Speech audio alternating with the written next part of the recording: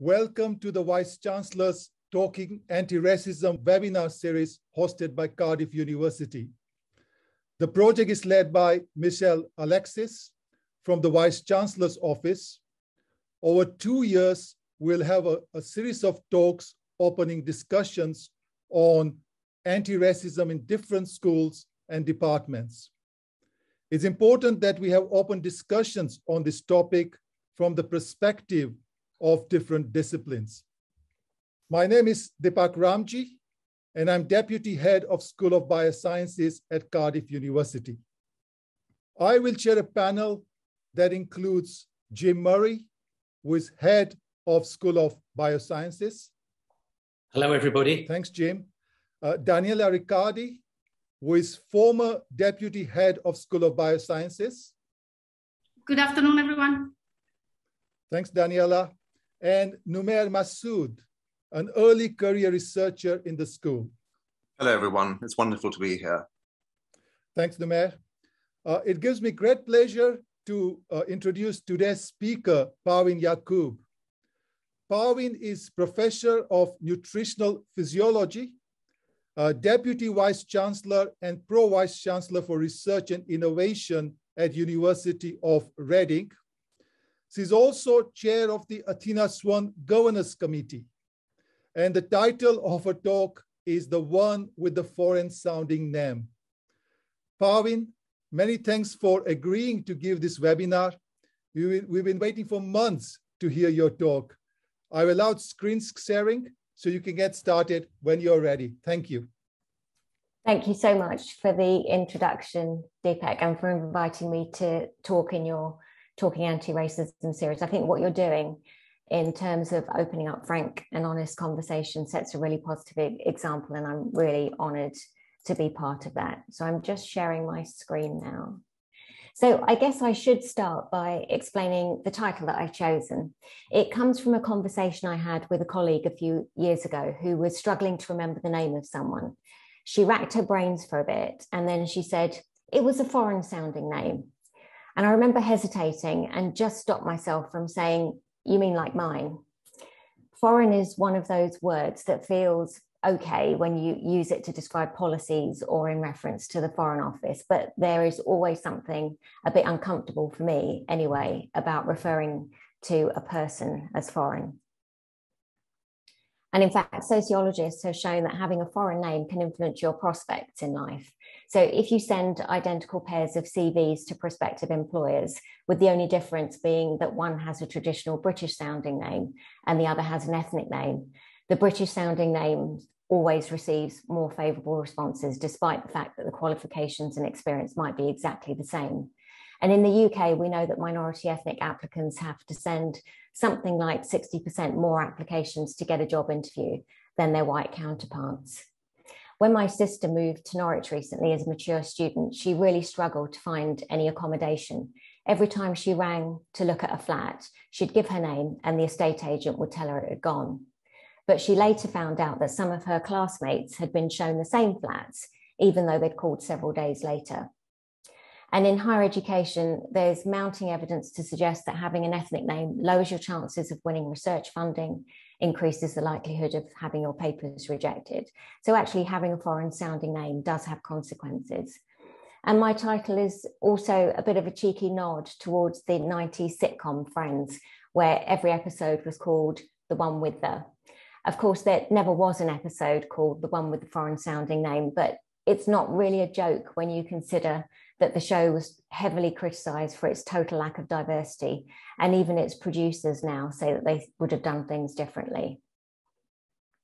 So today I'm going to share a frank account of my childhood as a second-generation British Pakistani in the 70s and 80s South London, of university in the late 80s, and an academic career spanning 30 years. And I'm going to talk about how my lived experience shapes some of the work that I do today, including a race equality review at the University of Reading.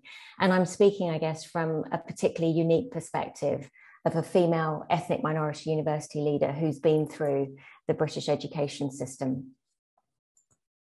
So I guess it makes sense to start at the beginning. I was born in South London, middle of 5 children, to parents who were immigrants from Pakistan. My dad was a bus conductor, and when he first arrived in the UK, but once he'd saved enough money, he bought a shop called Nagina, which means gem. And it was one of the earliest of those shops that sells Asian foods and halal meat. And it quickly became the heart of a small community. Our customers were like aunts and uncles, and there was always someone having a cup of tea and a samosa and a chat at the back of the shop. But after about 10 years or so of running the shop, my dad sold Nagina and decided that he was British enough to buy the fish and chip shop across the road. 3 days after opening, a man walked in and said, "We don't want Pakis running our fish and chip shop," and walked out again. And there was a local campaign against us, mainly graffiti, but often broken windows. And Dad had to sell the shop after just a few months. Now, if you're a person of colour who grew up in the 70s and 80s, that's not in any way an unusual story. It was completely normal for us to experience racist abuse in the streets, to come home from school to find racist graffiti all over the front door, and to have my bedroom window smashed while I was sitting at my desk doing my homework one evening.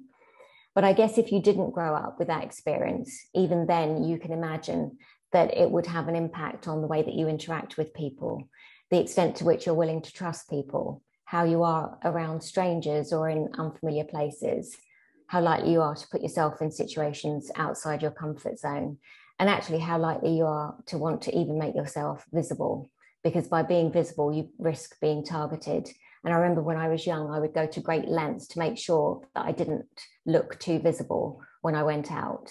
And yet now, all these years later, when people like me are underrepresented in many parts of society, visibility seems to be everything. So when we think about the barriers for underrepresented groups to take on visible roles, we rarely stop to think about how their lived experience might play a role in creating invisible barriers for them. And I think unless we're prepared to recognize that and do something about it, we're turning our backs on huge amounts of untapped potential.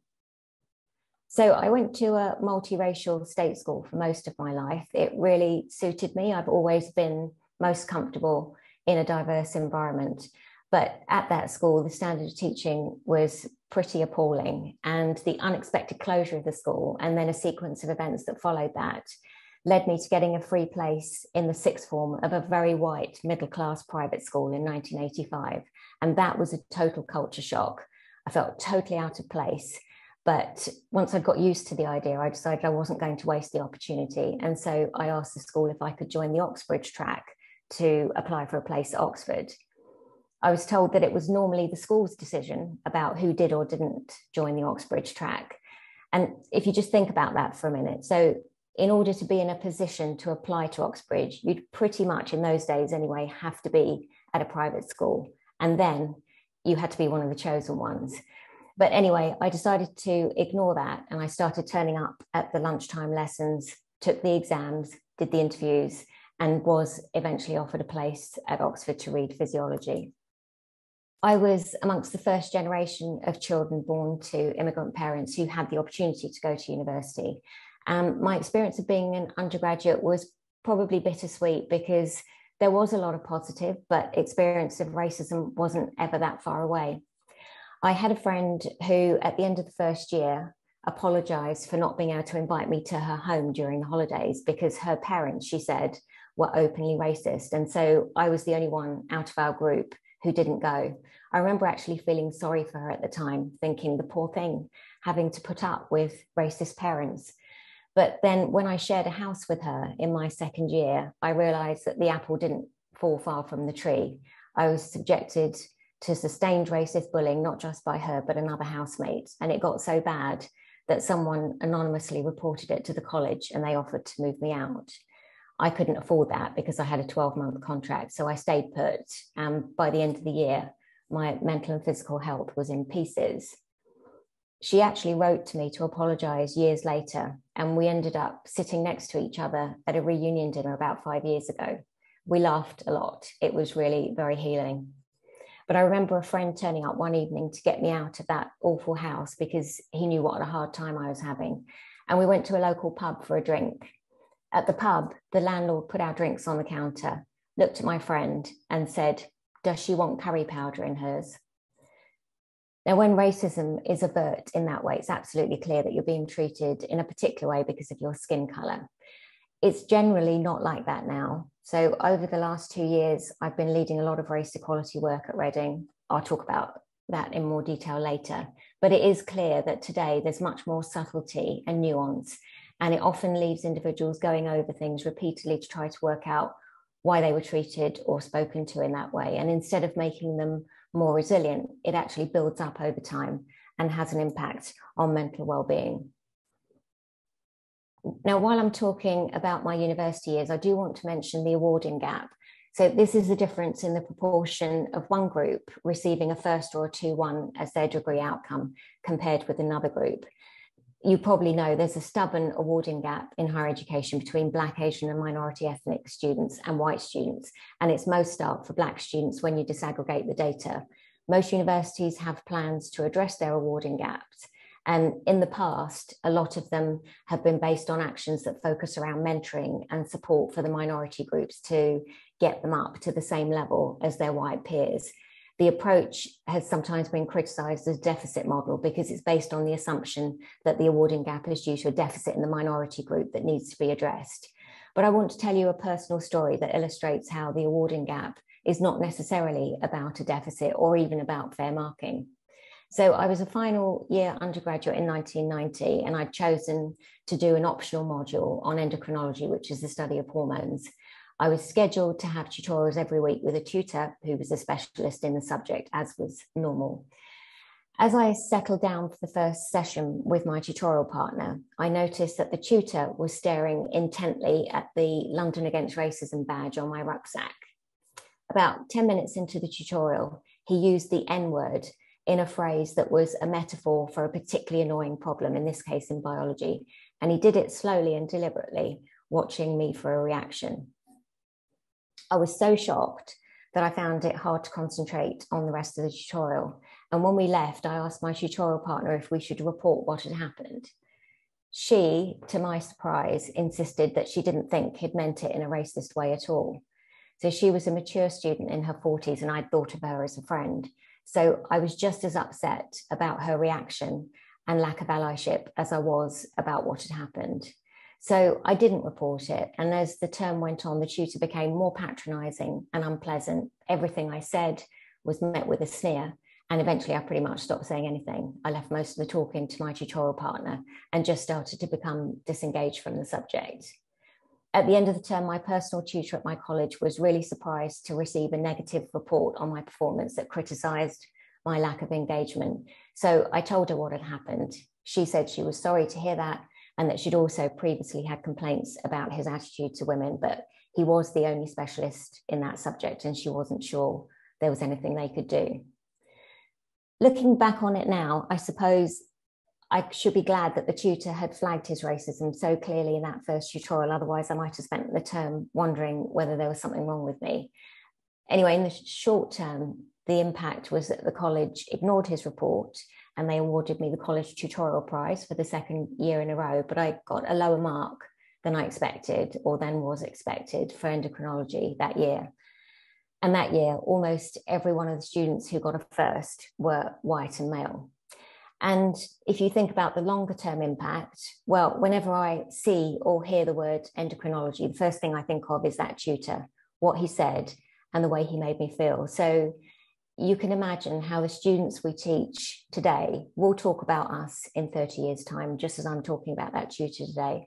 And the point is that the awarding gap isn't just about fair marking, it's about the way that you make a student feel the minute they walk through the door. And I do wonder what the outcome of an incident like the one that I've described would be like today if it happened today. Would there be an investigation that resulted in the tutor being sacked? Or would the fact that he was a world expert in parathyroid hormone come into play? Or perhaps I'd be offered a settlement and asked to sign a non-disclosure agreement. So moving on, I started my academic career at Reading, and I've been there for nearly 24 years. It's been really good to me, and I've been really fortunate to have had some incredibly supportive mentors.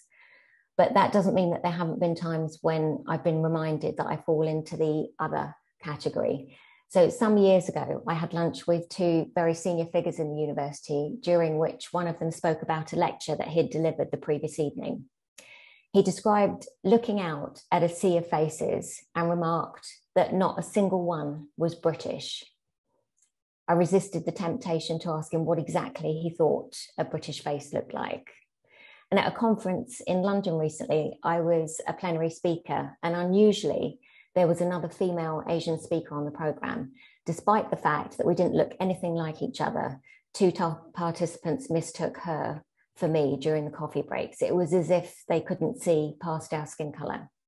And while that might seem like a minor mistake, I think there are far-reaching implications. What's the likelihood, for example, of either of us being invited to speak elsewhere or to do something prestigious if the only thing that people can remember about us is that we were brown?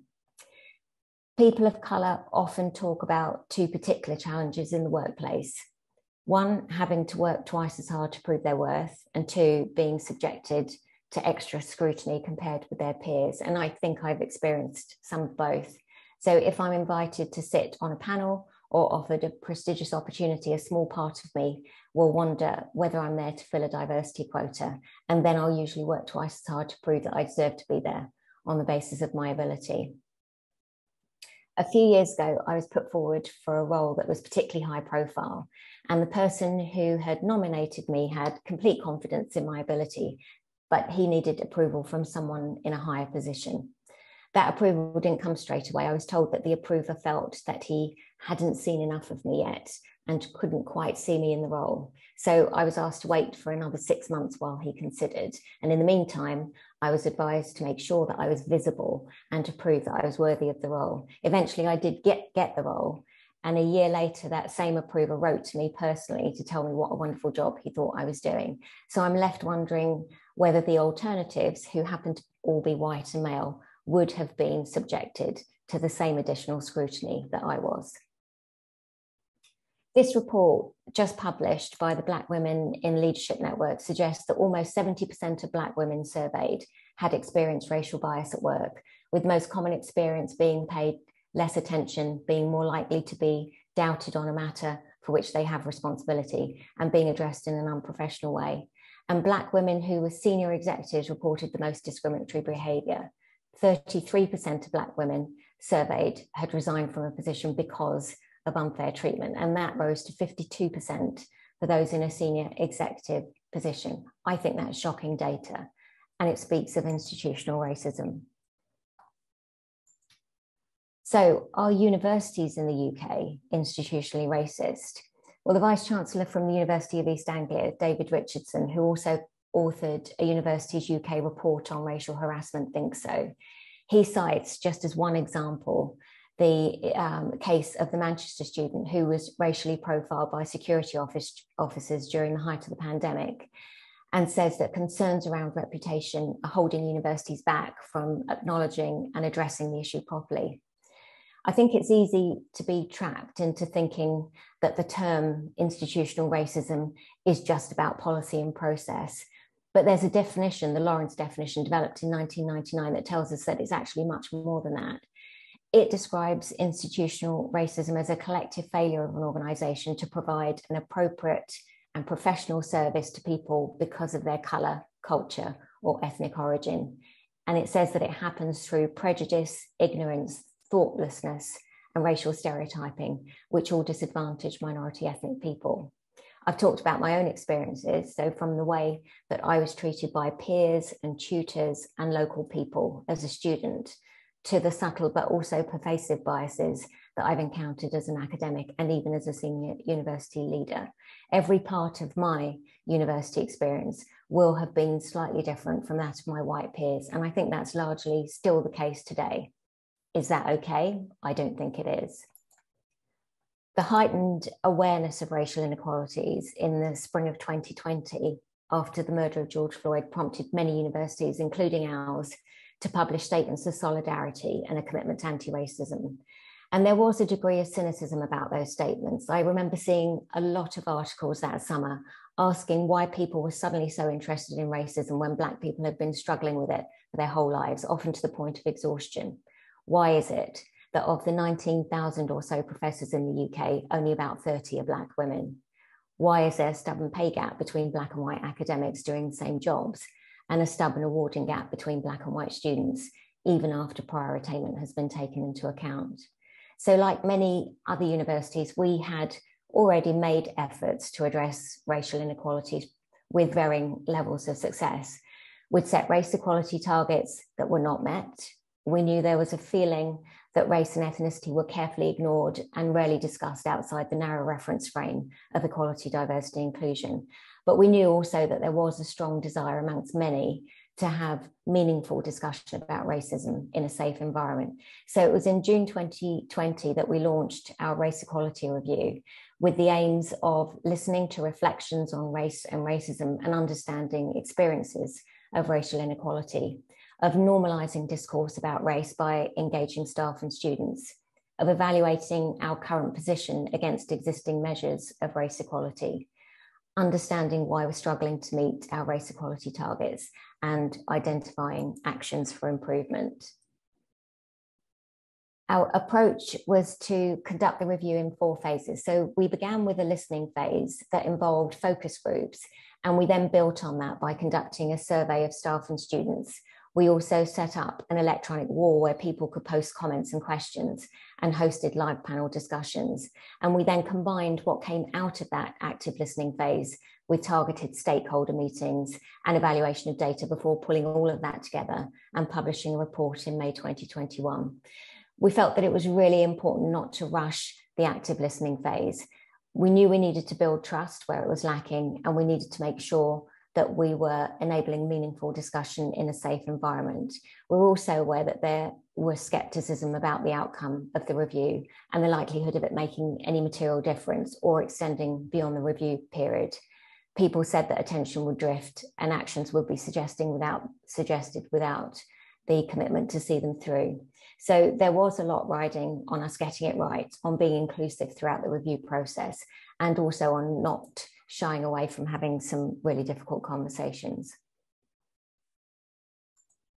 The active listening phase of the review highlighted some really interesting things. So it highlighted the value placed on sense of belonging, the negative impact of subtle patterns of racial bias that I've described from my own experience, a lack of confidence in the university dealing appropriately with those incidents, a general lack of racial literacy, the fact that anti-racist work falls disproportionately to people of colour, and the importance of collective responsibility for equality, diversity, inclusion within the university. And more broadly, we learned that there was motivation and commitment to engage with self-education and anti-racist work, but at the same time, there was real anxiety around lack of cultural knowledge and a lack of confidence and understanding about the positive actions that could be taken at an individual level. One of the most frequent comments was that specific training and resources would be really important in taking us forward from the conversations that we'd initiated and turning discussion into action.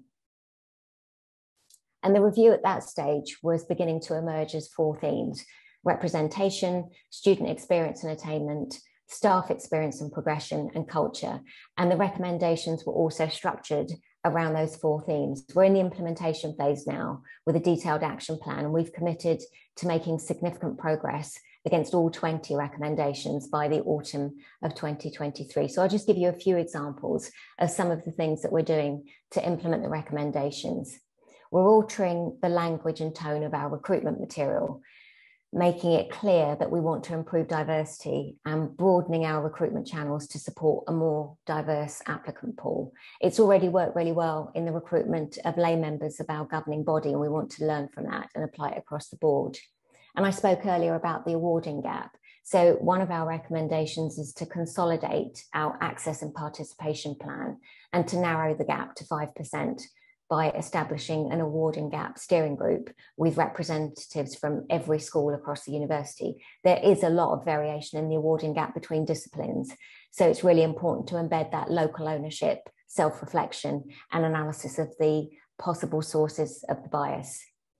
We're revising our mandatory diversity inclusion training to include a specific element on race equality, but we're also piloting allyship training and some advanced anti-racist training for those who want it, which we're hoping to roll out next year. On promotion, we're evaluating all stages of our promotion process. We want to see whether the process is fair and transparent, and hopefully it will enable us to understand, for example, whether ethnically diverse colleagues are not being promoted because they're less likely to have held a leadership role. And once we understand the reasons, we have a chance of doing something about it.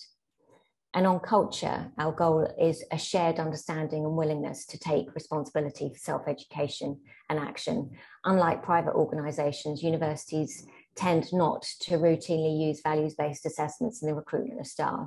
And my view is that if we don't regard an individual's commitment to equality as important when we employ them, how can we just expect it to materialise at an organisational level? So why not ask about their values at interview, ask them about how they've contributed to equality and inclusivity in a previous role. And in exactly the same way, I think that every individual in an organisation should be expected to contribute to a culture of inclusivity, and perhaps that should be a requirement as part of the citizenship criteria that they need for promotion to demonstrate how they've contributed, for example, to an Athena Swan action plan or a race equality plan, or contributed to equality and diversity in some other way. And I say that as if it's easy, but of course it's not. I think it's going to be one of the hardest recommendations to implement because it's about collective responsibility, and that is really hard to achieve at an organisational level. This is a roadmap that I like to use when I'm talking about collective responsibility, because it breaks it down into steps so that as an individual, you can assess where you are and what you need to do to make a difference. It starts with understanding the goals and vision of your organisation and progresses to actively engaging as a mentor or a D&I lead to drive positive change and to begin welcoming ideas that are different from your own and committing to continuous improvement.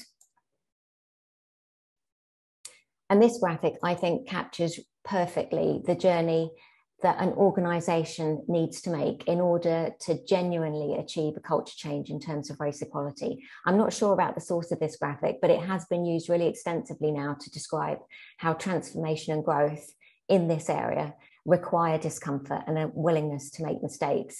We need to create an environment where those who are in the so-called fear zone, who avoid discomfort, avoid people who are not like them, doubt the existence of racism, are encouraged and empowered to listen to others, to educate themselves, and to acknowledge that they do have a role to play in anti-racism. And progressing from the fear zone to the learning zone is really dependent on that.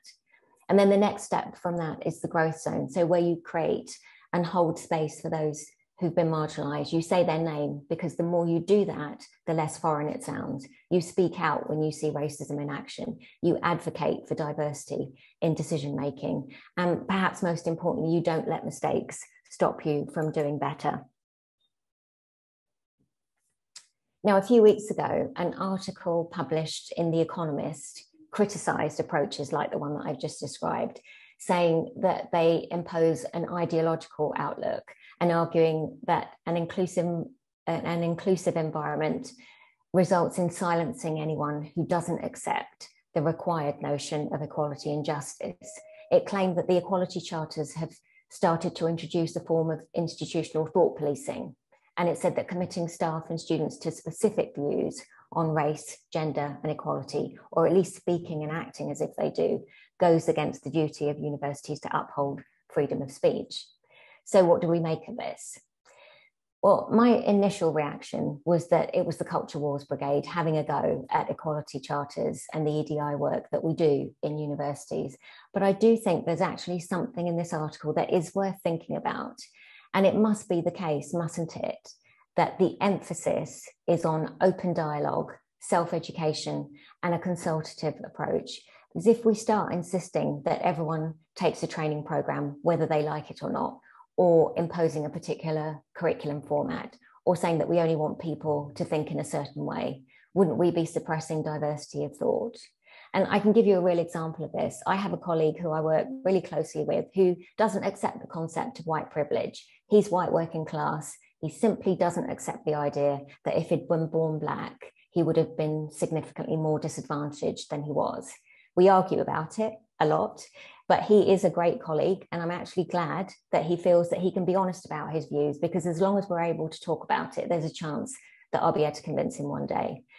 But if he were to apply for a job, and let's say he would ask questions around racial literacy, for example, and his views on racism at an interview, what would happen if he expressed his honest views? What if he was turned down for a job because he held that view? Wouldn't that be totally wrong? And I wouldn't want to be working in an environment where everyone was expected to think the same. As well as being unhealthy, it goes against freedom of speech. I do want to finish with something positive though, and this is one of my favourite examples of the power of diversity. It's the story of Bletchley Park, an English country house quite near to Milton Keynes, with a hodgepodge of little huts all around its estate. And if you've seen the film Imitation Game, you'll know that it was the secret centre of Allied code breaking during the Second World War. The team of code breakers were recruited in secret. So for example, by running cryptic crossword competitions in newspapers. They needed people who had mathematical minds, who were good at solving puzzles, but above all were absolutely trustworthy. And not surprisingly, they ended up with a very eclectic mix of people.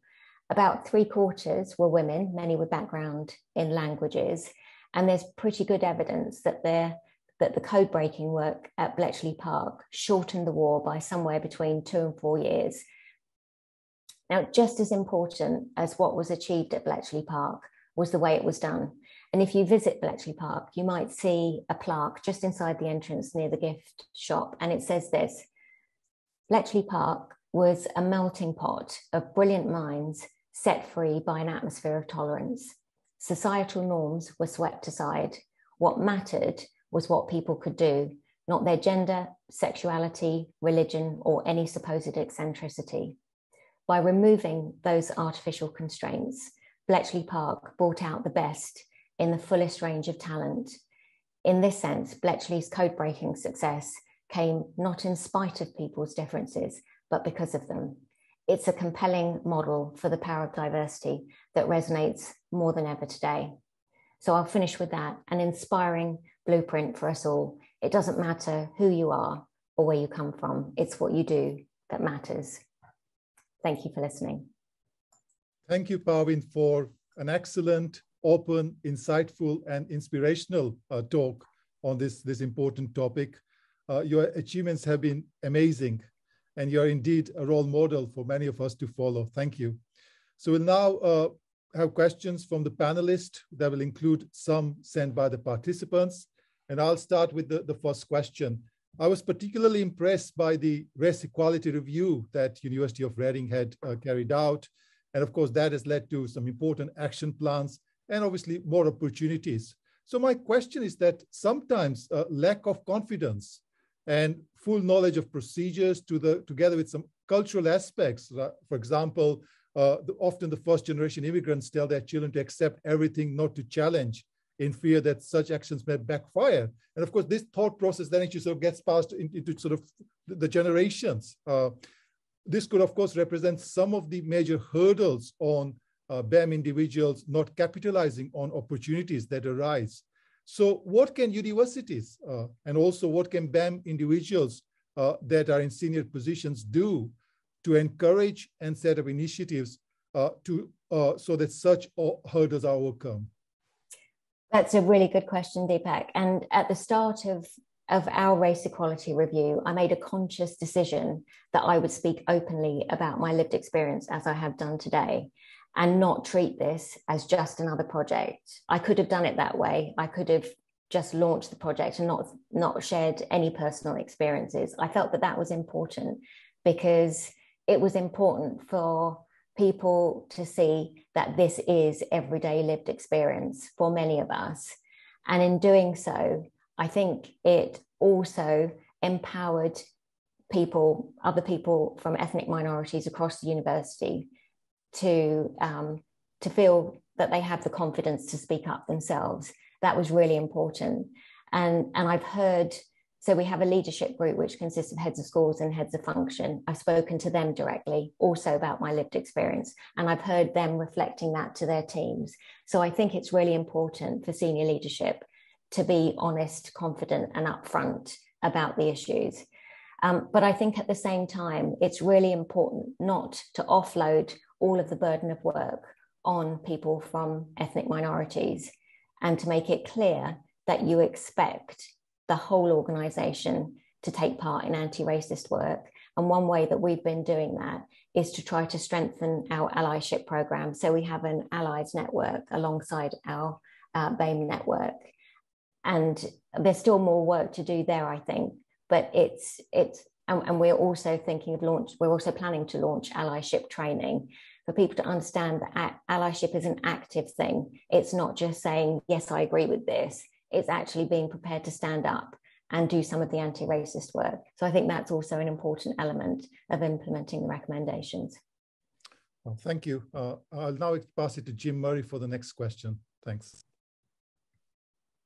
It's really exciting to listen to you talk. And I think if I could just give my own reflection, which is that just listening to people is so important, and understanding their lived experiences. It's all part of understanding each other and our diversity. I guess from a head of school perspective, trying to think about how we tackle some of these issues, that one of the dangers is the equivalent of greenwashing, where we kind of put in place policies that appear to be addressing the issues, but I wonder sometimes whether they really are tackling the number of the issues. And I suppose, coming to a more specific question, I mean, how helpful do you think targets are? Are targets useful, or are they actually an admission of failure? And how do they fit into that sort of overall picture of the danger of kind of lip service to the issue? That's also a very good question. Targets is one of the things that I most often have an argument about with my Dean for Diversity and Inclusion, who I line manage, because I instinctively don't like them. I instinctively don't like putting a number on something and then saying, well, we haven't reached it, because that's normally what happens, particularly with race equality targets. And we do have targets. In fact, we've just reset our targets. And when we reset them this time, I was really robust in asking about the justification behind them. And they were, to be fair, created consultatively. So there was wide consultation about the targets. My view is that numbers don't help me in general. In my mind, I think there are three key things that we can do. And the three key things are, so number one is make the top more like the bottom. I mean, that's a sort of target, but it's expressing it very simply to say, what does your organisation look like? And maybe you don't look at the whole organisation, maybe you look at academics and different groups separately, but how different is the top from the bottom, and why is it different, and what are you doing to redress that balance? That's the first thing. It's a sort of target, but I prefer to think about it holistically like that, rather than try to put a number on it. The second target, I think, is to champion allyship, and what does your allyship look like? And that's also not a number, it's something much more qualitative. And the third thing is about collective responsibility, and you could try and put a number on it and say, to what proportion of individuals in my organisation are contributing in a meaningful way to equality, diversity and inclusion. But again, I like to look at that qualitatively. So for me, those are the key things. And I think we can just get distracted by talking endlessly about numbers and forgetting what it is we're trying to achieve. So in a sense, the numbers should become a measure of the other things we're doing, rather than something we're trying to deliberately, target for a target. It sounds a bit That's silly. Right. Yeah. It's a measure rather than something we're aiming to do specifically. Yeah. Thank you, Jim. Daniela, your question? Thanks, Parveen, for such a personal and powerful presentation. I really, really enjoyed it.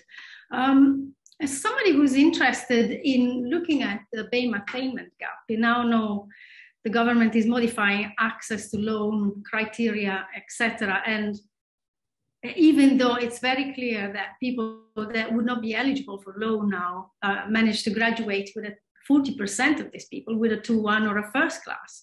So how do we address these issues, and how do we bring people in? Because I think one of the issues is we don't get enough students, so certainly in the subjects like biomedical sciences, we don't have a sufficient number of students to begin with, to work with, so that they can progress further in their academic careers. So is the question about improving the attainment gap? It is, but also it's about, first of all, what can we do to counter, if you like, some of the changes that are taking place that will reduce access because of the reduction in the number of loan access for some of the students, yeah, minorities. And at the same time, what can we do to ensure that the degree perception is also important and people see the value of engaging with such disciplines? Yeah, I mean, I think a lot of universities are now reviewing their access and participation plans, aren't they? Because of I think it's John Blake who has just taken up his position. I mean, it's not an area that I work in directly, but it does really concern me that a lot of the things that the government are talking about, you know, minimum entry criteria and so on, are just going to make things harder and harder for ethnically diverse applicants. You know, I guess the traditional answer would be to keep putting pressure on, but at the moment it's just not being heard, is it? So yeah, that's something that it just really frustrates me at the moment. Thanks, Daniela. Numair, your question? Well, I just wanted to start by echoing everything that the panelists said, that was an incredibly inspiring talk, especially as an early career researcher and someone who was born in Pakistan and has been through the asylum process someone who is not only an ethnic minority, but also LGBTQ+. So I sort of had that intersectional challenge, which I face at a personal level. But at the same time, I always ask myself, as indeed I imagine lots of people will today, when after they've heard your talk, is how can we help? And that includes me as someone who is intersectional. And I try to address these issues at a community level, not just at an academic level, because at some point we are out there in the community. And I wonder, and this is a statement and it's also a question, because a lot of the times by the time people enter university doors, they're sort of crystallized as who they are. I'm not saying change is impossible, I'm saying it's challenging. And I wonder if more academics need to be out there in the community, whether you're an early career researcher, whether you are senior in your role. And that's how I try to address this issue, is be out there in the community, because of course a lot of academics are asylum seekers, are refugees like myself, and many of them don't just face hurdles at an academic level, but for example at an immigration level. And do you think universities need to be doing more in terms of making public statements that state, for instance, when it comes to immigration policies, we need to be doing more to reduce the legislative challenges that international students face, for instance, or international people in general who are also within the higher education institutions? Hopefully that completely makes sense. And actually during the active listening phase, we did get feedback from international students and staff who had come to work in the UK along those lines. I think your point about reaching out to the community is a really good one. And again, during the active listening phase of the review, we had at least one, if not more, events that were sort of jointly held with the community. And I've noticed that Alice Mapofu-Coles, who is an amazing community lead within our university, just finished her PhD, but also a local counsellor, is really paving the way for us to have better engagement with the community. We weren't doing that particularly well before, and it is bringing benefits that we're starting to see in terms of equality, diversity and inclusion. And I think we've got a lot to gain and a lot to learn, actually, from interacting with the community in the way that you've suggested. It's easier for some communities than others, isn't it? Because it really depends on where you are regionally. I mean, we're quite fortunate in that we do have quite a diverse local population. Not all universities are are in that position. But I think where you are in that position, there's a lot to be gained from it. Thank you, Parveen. Thank you, Numair. We got a question in the chat from Afshan Malik from King's College London. Do you have plans to offer easily accessible support to ethnic minority staff who feel they have been treated unfairly by the academic system, for example, in being considered for promotion or leadership roles? So in the first instance, we don't have very good data at all about how fair our promotion process is in terms of ethnic background. And the reason for that is that numbers are so small that you can't disaggregate them. I know this is a common problem, and it's something that really frustrates people who say they want evidence that the process is fair and unbiased. And so what we're trying to do at the moment is to get some external observation of our whole promotions process. So somebody to come in, to listen to the conversations that are being had, to look at the paperwork, and to come back with an evaluation of the process. Are the cases that are successful? So is there something about the cases that are successful that are different from the ones that fail that might be linked with ethnic diversity? Is it the case, for example, that if you're from an ethnic minority, you will have had fewer opportunities to take on leadership roles, and therefore when you come to applying for promotion, you don't have that evidence? I think we need to do that. So it's qualitative analysis rather than quantitative, because not having the numbers is not an excuse for not exploring this question. So I think that's the first step. I think another relevant point is that we found that where incidences have happened, and that might be related to promotion, but it might be related to something else, might be microaggressions and so on, there's only one process to raise a complaint, and that's through the grievance process, which I don't know if you're familiar with it, but it never produces a good outcome for anybody, is my experience.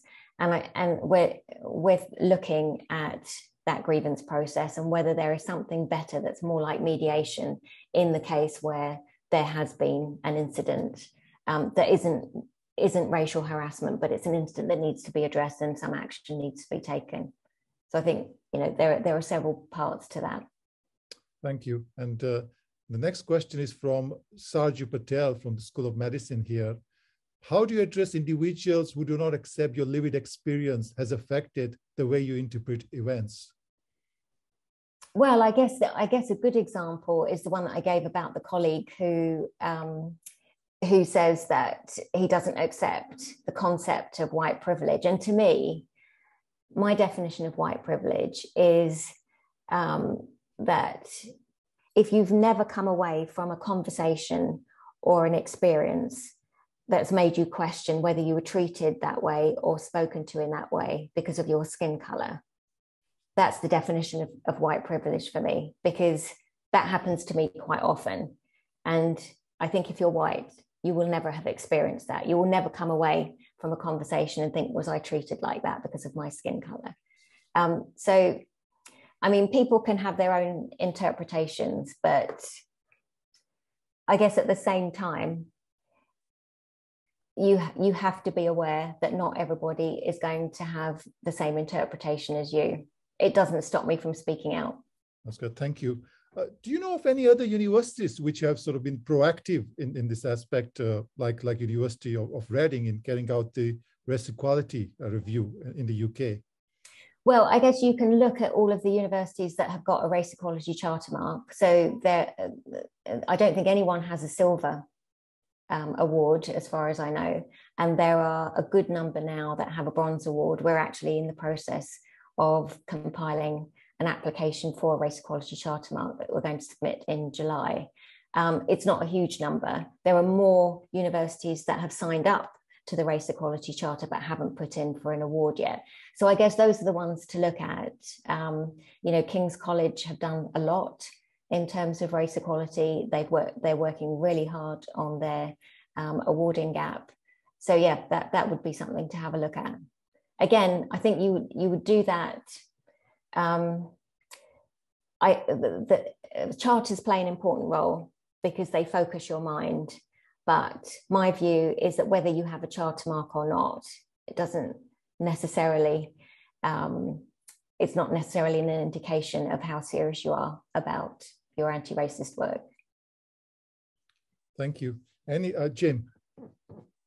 Could I just come back on the previous questions about promotion? Because one of the things that concerns me is not only about the fairness of the process once somebody's in it, but also that various sorts of minorities may feel less empowered, less entitled to actually apply for promotion, right, or put themselves forward. Yeah. And it's whether you've had any thoughts about how best to deal with that Yeah. issue. We kind of tackled that from the Athena Swan gender equality perspective some years ago. So we have a two-stage process for promotion now, where at school level, there's a meeting that involves some people external to the school, and the head of school is required to go through the entire list of staff, and for each member of staff, there has to be a discussion about whether they should be encouraged to apply for promotion or not. And if not, there needs to be a reason for it. And if so, there needs to be a reason for it. And that in itself has resulted in more women being promoted to professor quite significantly. So it's definitely worked in terms of gender equality. And I guess that doesn't guarantee that those conversations are going to be fair, transparent, but that's where some external observation of the conversations that are had would be useful. So I think we do have tools that we can use, because those people are then approached and offered a mentor to work with them on their promotion case. And it's done in a transparent way with people that are external to the school, who can challenge if they don't think they're hearing things that are fair. That's very interesting. Thank you. I think proactivity, as you mentioned, and engagement with staff in terms of promotion is an excellent idea, I think, which a lot of schools should try and incorporate. Any other questions from the panelists? Numair? I just had one last question, and I'm not sure that the answer will be an easy one. It sort of links back to my statement earlier on, that a lot of people who come through university doors probably have preconceived notions, and it might be challenging for them to change. Do you feel as if more academics at a higher education in HE have to address this at a primary level, almost reach out to schools and do more outreach stuff? Because I firmly believe, having spoken to a lot of community level, having spoken to a lot of communities, that change has to happen at a primary level. Yeah. So not just address it at a higher education level, but at a sort of primary level. Yeah, I think actually that's a really good point. And it's only recently that I've had the opportunity to go into schools and to talk to, school kids from about year 9 up. And I was taken aback at how transformative that was. And I hadn't realized that many school children haven't had conversations like that, but that head teachers in particular are beginning to realize how important this is. And that's particularly the case at the moment, where we've had a couple of unusual years, unusual kind of social environment for children. And children are talking about equality, diversity, inclusion, because of course the Black Lives Matter movement began during the pandemic, and we're still sort of seeing some of that playing out. So I think it is really important, and yeah, I think we should be doing more of it. Thank you, Parveen. Any more questions? Daniela. It's also about the criteria that we use for promoting or the way we assess excellence. So should we be more inclusive and broaden our criteria for our students from an educational standpoint, but also later on in academic stuff, career progression? Yeah, we've relooked at our criteria several times, and at the moment we have not just research-led criteria and teaching-led criteria, but we have 3 categories of citizenship criteria. I'm pushing for a little bit more in terms of equality, diversity, inclusion, but maybe some other things. So what I'm not saying is that every single person has to do some equality work, but it could be that one of our citizenship criteria is about contribution to EDI or sustainability or community work, or something around working with schools that Numed just mentioned. So that's something that I would like to see coming out of one of the recommendations of our race equality review, that citizenship should really be that you're contributing to creating a positive workplace, a positive culture. Thank you, Parveen, for an insightful and inspiring talk. And we learned so much today. And obviously some of the points that you've raised, in fact, action plans from University of Reading could be widely incorporated in other universities as well. So it's really a great way going forward. Thank you for going through your life journey and also, in fact, these sort of activities that you've carried out. So we conclude this webinar. I would also like to thank the panelists for their excellent contributions today, and to all the audience for joining us in these important discussions. Now, this talk has been recorded and will be made available on our race equality web pages. And details of the next talk in the series will also be displayed there. So thank you to all of you for joining this important discussion. Thank you. Thank you for having me. Thank you. Yeah, thank you so much, Parveen. It's been really stimulating, interesting, and indeed exciting, I think, Al. So thank you.